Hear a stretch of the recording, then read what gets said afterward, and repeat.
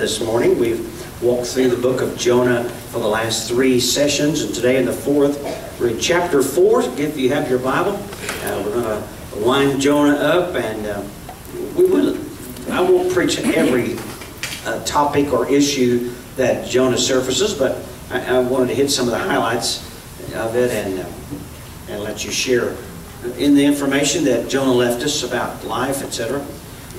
Thursday night, I felt like the sermon was a groundbreaking sermon, at least for me.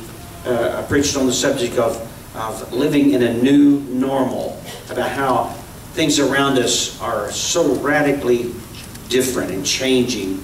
The world that I grew up in and the world that we live in today, it's almost like I don't know what happened. I feel like I just popped in here from another planet somewhere and trying to make this world work with the values and culture and the norms and things I grew up with.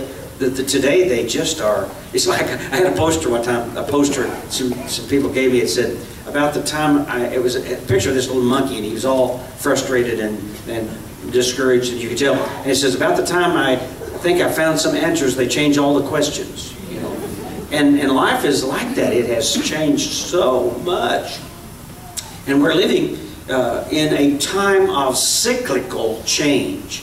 And now, folks, I'm not going to get political here this morning, and I don't want to talk about climate change and those sorts of things, but the climate has always been changing, and we're in cycles. Now, I'm sure that mankind, I'm sure we're not helping things out, but it's always cyclic. I'm a gardener and a farmer, and I know sometimes you have wet years and sometimes you have dry years, and they usually run 5 to 7 year cycles, it seems like. And so I'm not saying there is no such thing as climate change, because it is getting warmer, and we know that, but we don't know why. But what I'm trying to say is there's not just climate change that we're going through. There is so many things.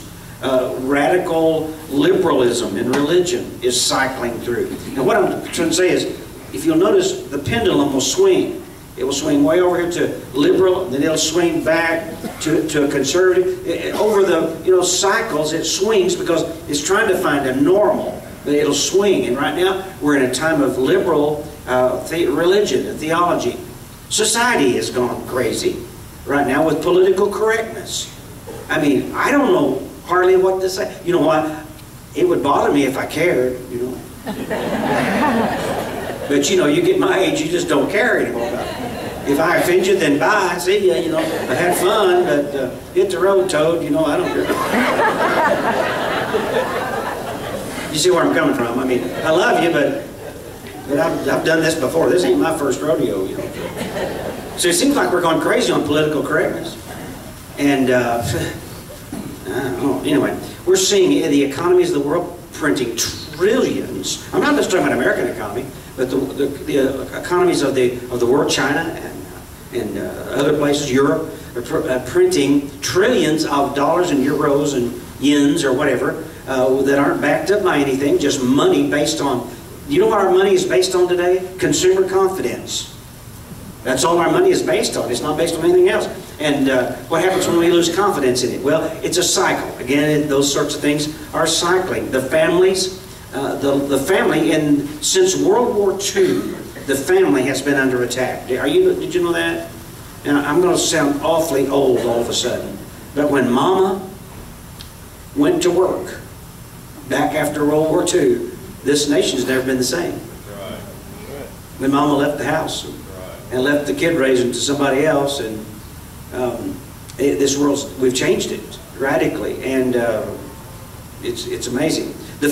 Our faith, and the Bible is under attack. Our cities are battle zones, and our police and our military are under attack here in our own country, and all those things bother me a great deal. Now, here's what I preached about Thursday night. I've only scratched the surface of the cycles we're in. Now, here's the thing that really hurts me, and you need to hear this. Folks, it's never going to go back like it was. We're never going to go back. Even though we're cycling, let's just say it ever cycles back, it won't be in our lifetimes. And it won't be in our children's lifetime. And it may not be in our grandchildren's lifetimes. So things are going to always be different. different than we've ever seen them before.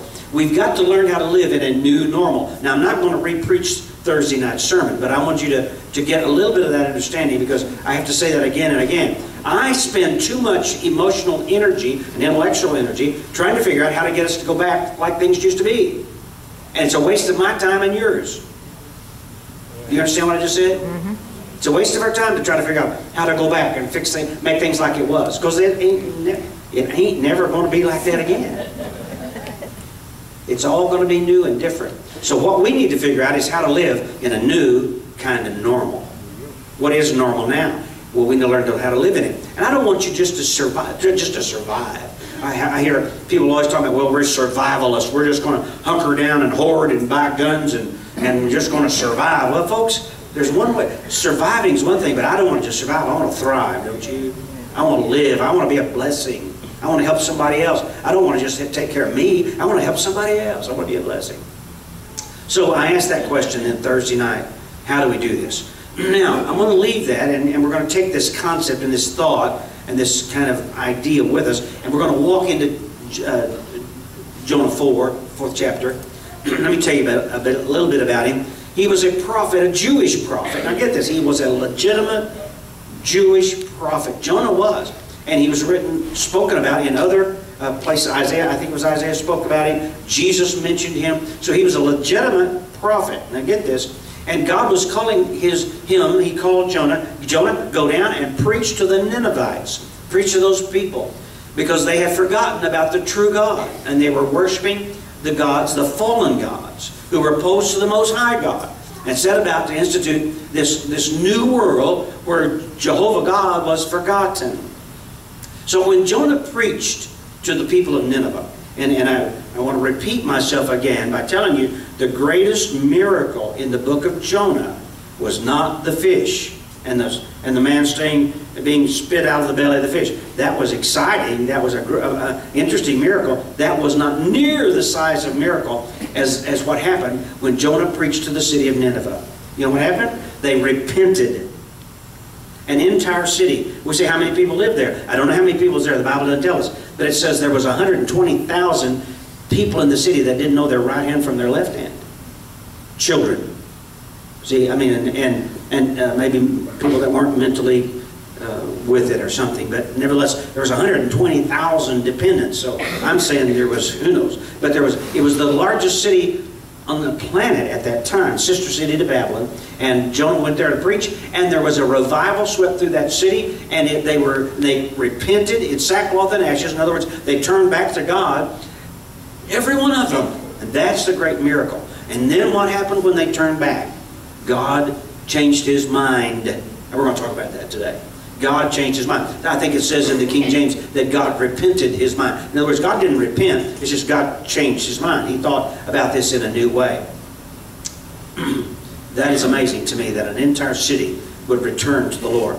Now, when God is forgotten in any culture, in any family, in any life, when God is forgotten, what you have left is you have hell on earth. I'm going to give you a little formula that I've used for 40 years or whatever in preaching and teaching, and that formula is, where Jesus is heaven. Where Jesus isn't is hell. Now you take that into your home. If Jesus is in your home, it's a heaven on earth. When you live by the law of God, when you put others first, and when you live by those things Jesus taught us, and Sermon on the Mount, etc. When Jesus is there, it's heaven on earth. But you take Jesus out of a home, what do you got left? You got hell on earth. And you know what I'm talking about. It's where he is heaven. Where he isn't is hell.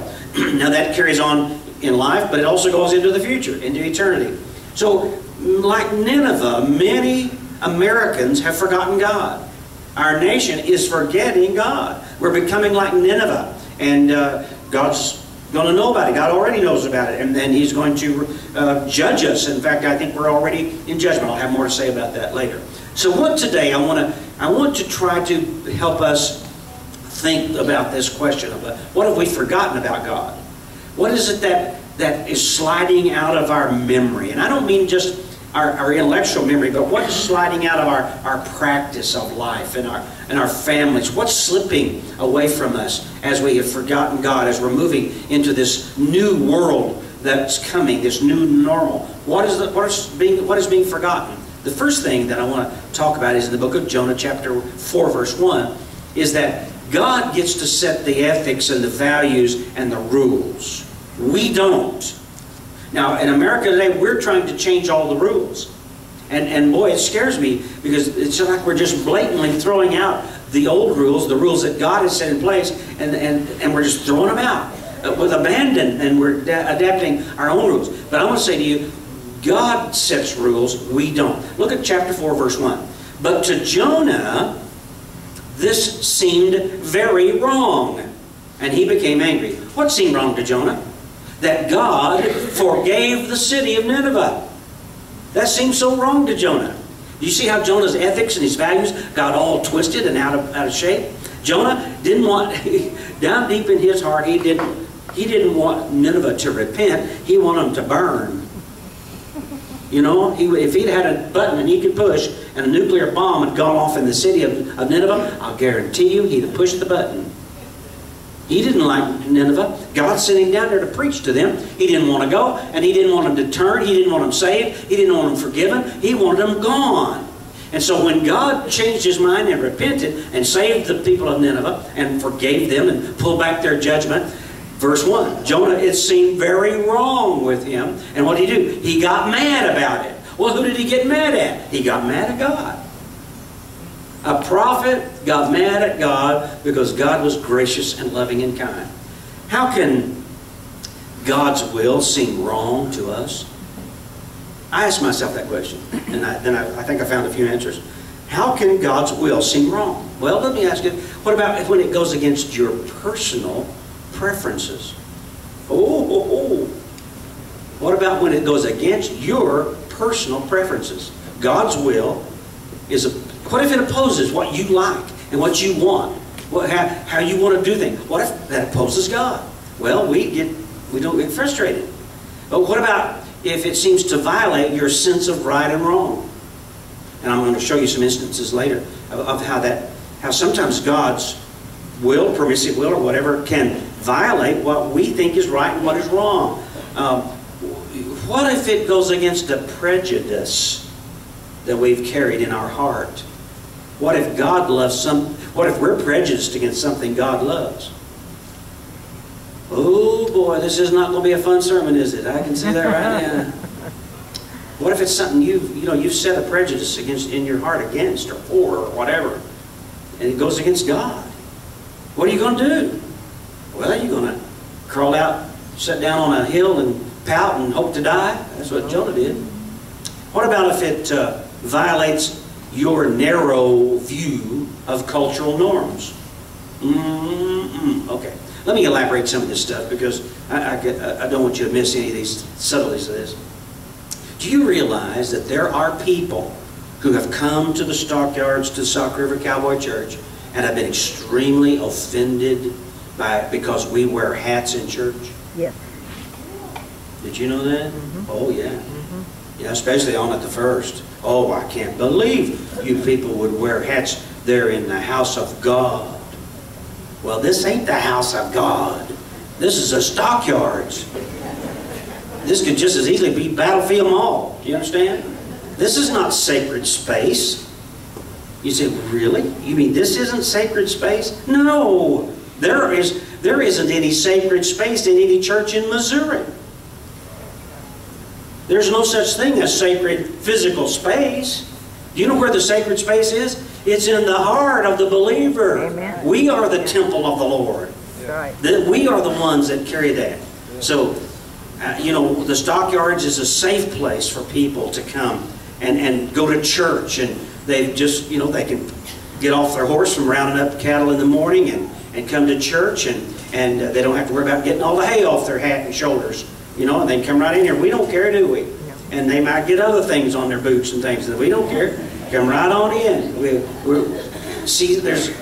a church. We need a church. This area is desperately needed a church where people can walk out of the dairy barn and come in a hurry, because if you know anything about milking, I mean, it's pretty regular work. Did you know that? Pretty regular work. And people who milk, there's not many dairies left, but when we started there were, but you could come right out of the dairy, run by and spray off a little, and then come right on in here and worship.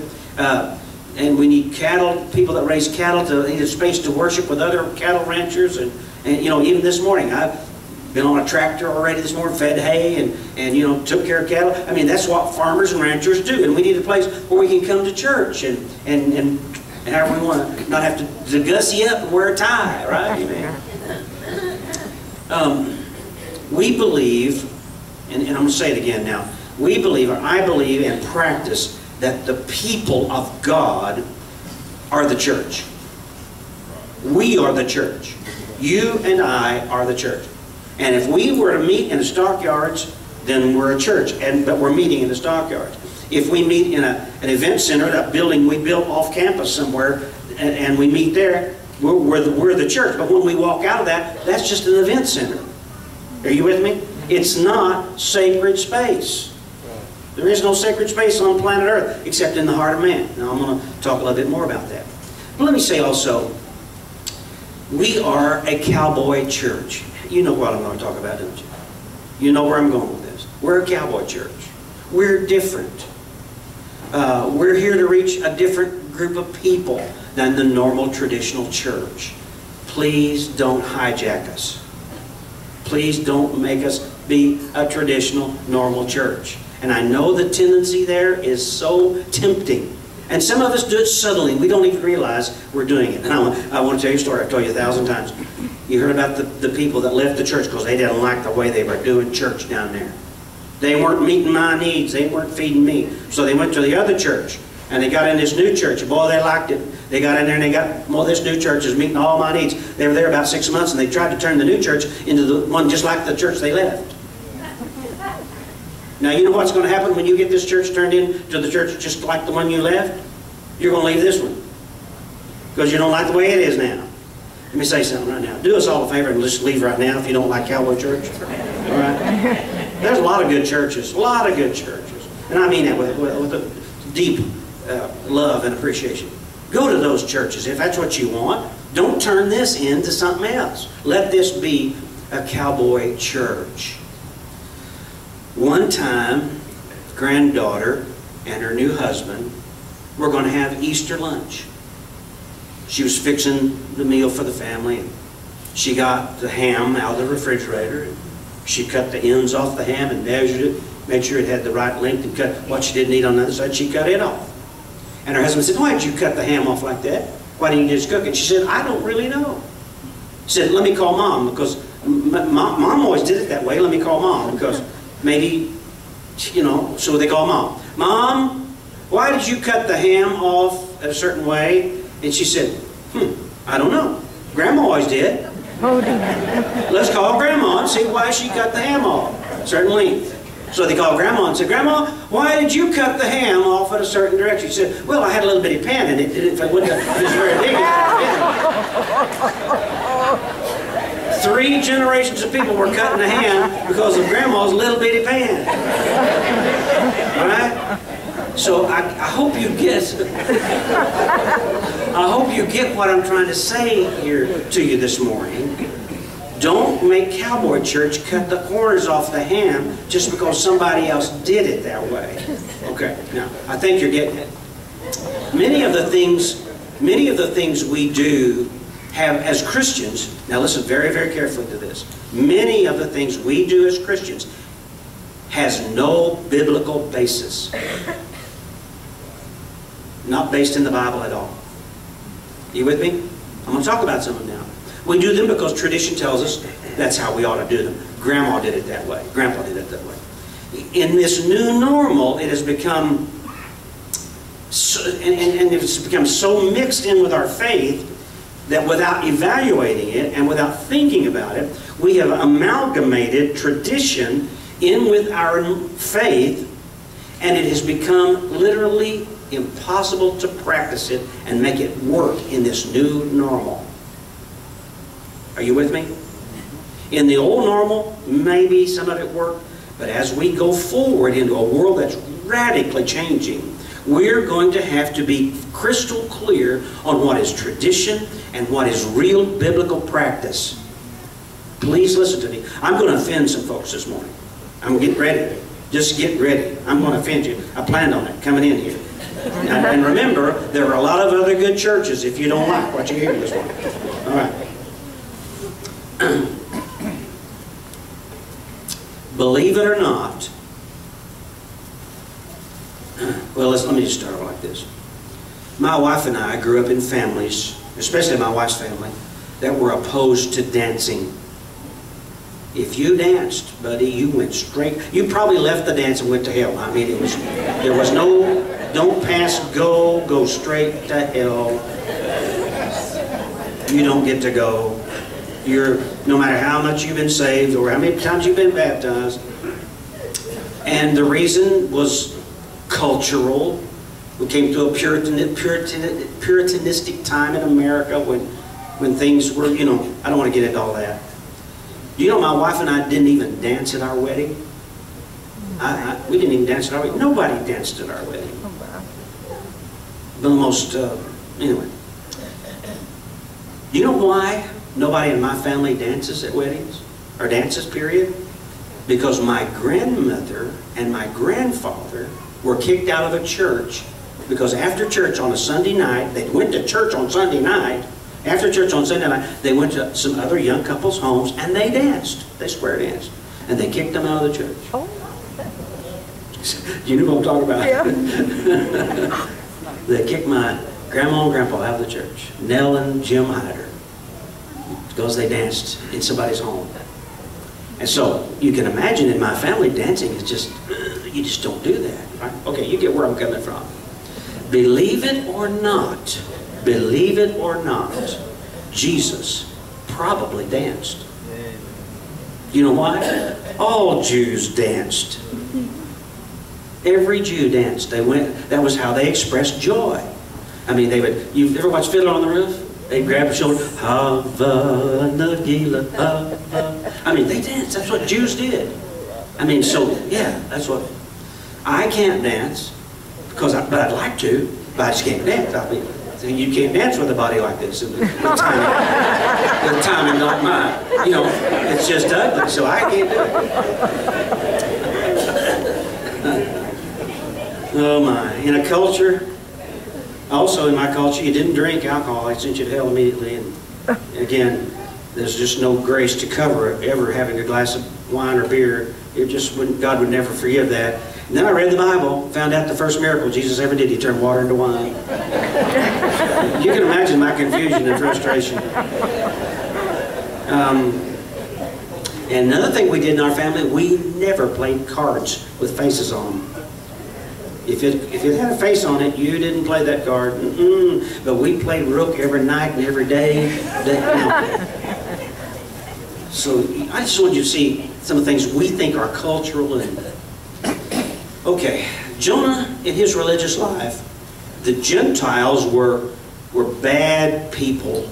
They were bad people. Hebrews, God's chosen, holy people, but Gentiles were bad. And now all of a sudden, God comes and messes up Jonah's world. Because Jonah thought he and his religion and his people could set the rules and the values on life.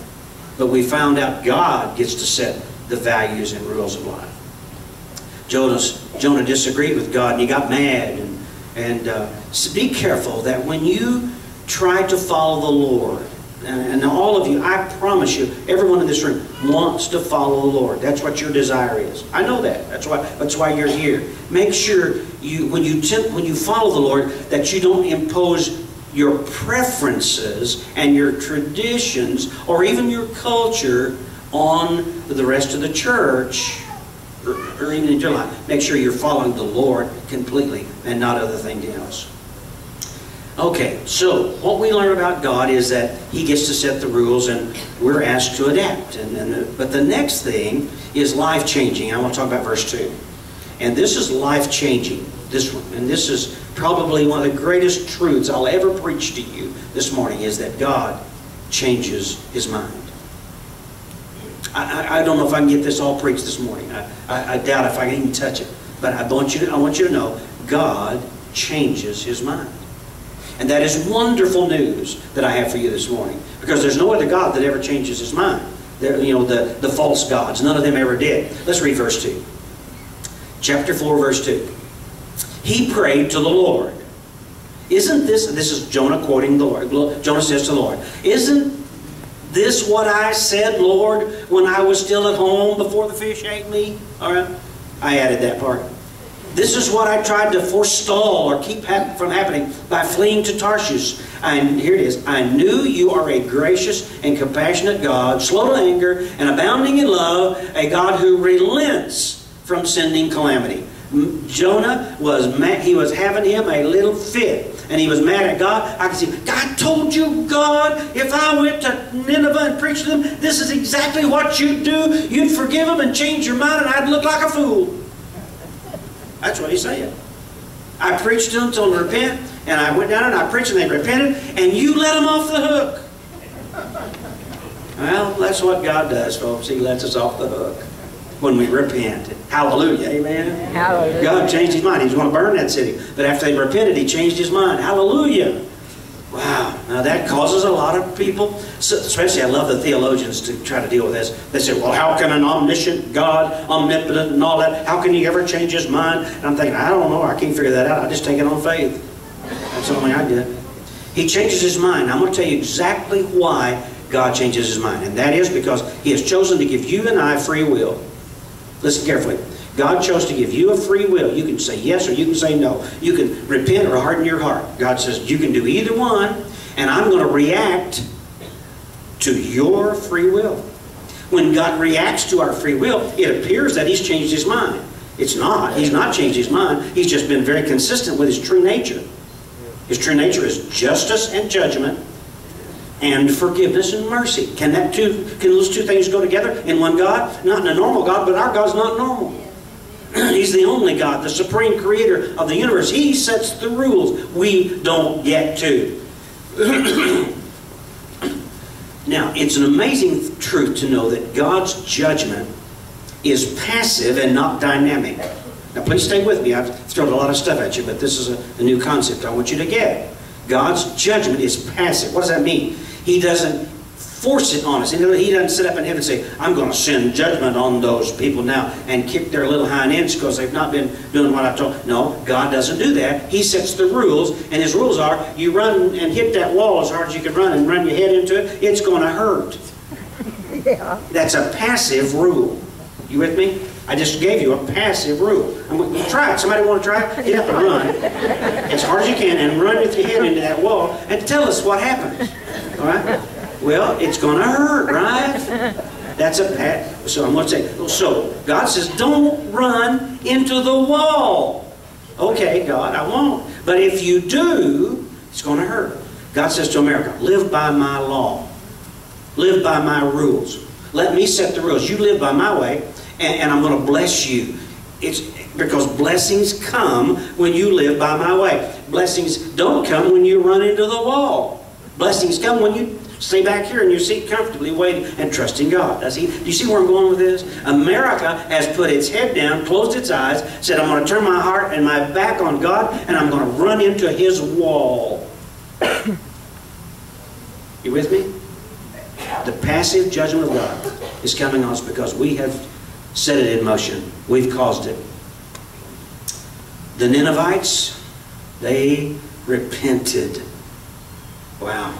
In truth, it wasn't. It was God that had changed His mind because they changed their mind. Okay, if we choose to walk away from that kind of love, listen very carefully, God will change His mind about your living with Him in heaven forever. If you walk away, He'll let you. I guess that's what I want to say. If you want to go to hell, He'll let you. Do you know God never sends anybody to hell? Did you know that? He has never sent anybody to hell. Not one, ever. Everybody that goes to hell goes there because they choose to go there. When you were born, I'm going to tell you those killings with theology. I believe that when every person that's ever lived on planet Earth, when they were born, their names was written in the Lamb's book of life. Every person. God wrote it in heaven, in the Lamb's book of life. And He says, here you go, your name's in it. You want to go? And when people decide not to go, and they get to heaven, their names are removed. Wouldn't accept my invitation. I could send you an invitation to come to my house for a party, and I'd put on an RSVP. If you're coming, I need to know you're coming. That's what being saved is. It's answering your RSVP. Yeah, I want to come. Make a place for me, Lord. I want to get there. But if you don't send in an RSVP when you get there, you won't get to go. It's that simple. His love has covered enough sin to cover the world. Oh my goodness. This is way too much sermon to preach in one morning. Let's try to close this down. Let's read verse 3. Now, Lord, take away my life, for it is better for me to die than to live. That's Jonah still reacted to God's love and mercy. God's still mad because God forgave him. Jonah's still mad because God forgave him. Verse 4. But the Lord replied, is it right for you to be angry? Jonah had gone out and sat down at a place east of the city, and there he made himself a shelter, sat in its shade, and waited to see what would happen to the city. He went out there to watch it burn. He had him a ringside seat. He had a first-class ticket. He wanted to watch Nineveh go up in smoke. He was sitting there grinning. I can just see him. But he wasn't as mad, because God had not done it yet. Time passed anyway. Verse 6. Then the Lord provided a leafy plant and made it grow up over Jonah to give shade for his head, to ease his discomfort. And Jonah was very happy about the plant. Okay. Here he was, sitting out there a long time. No nuke, no bombs. This city's it's repenting. They're having revival. People are coming to the Lord. I mean, they're getting saved. It's a city is coming. It's a city of joy. It's Philadelphia. It's a city of brotherly love now all of a sudden.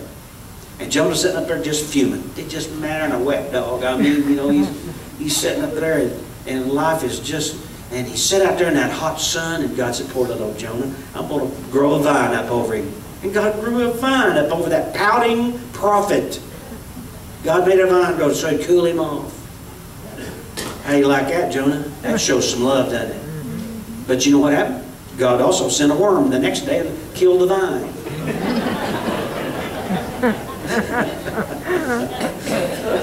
God's got a sense of humor, hasn't he? All right, let's read this. Verse 7. But at dawn the next day, God provided a worm, which chewed the plant so that it withered. Verse 8. So the sun rose, and God provided a scorching east wind, and the sun blazed on Jonah's head, so that he grew faint. He wanted to die, and he said, it would be better for me to die than to live. But God said to Jonah, is it right for you to be angry about the plant? It is, he said. And I'm so angry, I wish I was dead. Verse 10. But the Lord said, listen carefully, you've been concerned about this plant, though you did not tend it or make it grow. It sprang up overnight and it died overnight. And should I not have concern for the great city of Nineveh, in which there are more than 120,000 people who cannot tell their right hand from their left hand? And the last word in the book of Jonah, for you farmers and ranchers, and so many animals. I need to preach another sermon on that. God cares about the animals. He was aware of them too. And so many animals. God is the same yesterday, today, and forever. No matter what happens to us, it's His normal. God is the same. Jonah was mad because God saved the city. He loved his reputation. Listen now. He loved his reputation and his religion more than he loved the people of Nineveh. Man, what an indictment on a preacher of God. God loved and protected Jonah, even though when he was acting like a fool. Acting like a fool, God still loved him and protected him. You and I are living in a time of absolute radical change. We can never forget what God can do in the midst of change. We can never forget what God can do in America. Never forget what God can do in your life and in your heart and your family. Don't forget it. All we have to do is repent and return. Now see, God can bring protection and prosperity in our lives depending on how we live. how we live by His rules. So stop looking back to the way things were. It's a waste of your time and mine. It's gone forever. Look to Jesus. Why? Because He's the same yesterday, today, and forever. He never changes. Live in ways that bring the blessing of God on your life. You can live to bring a blessing, or you can live to bring a curse. You live in ways that bless God.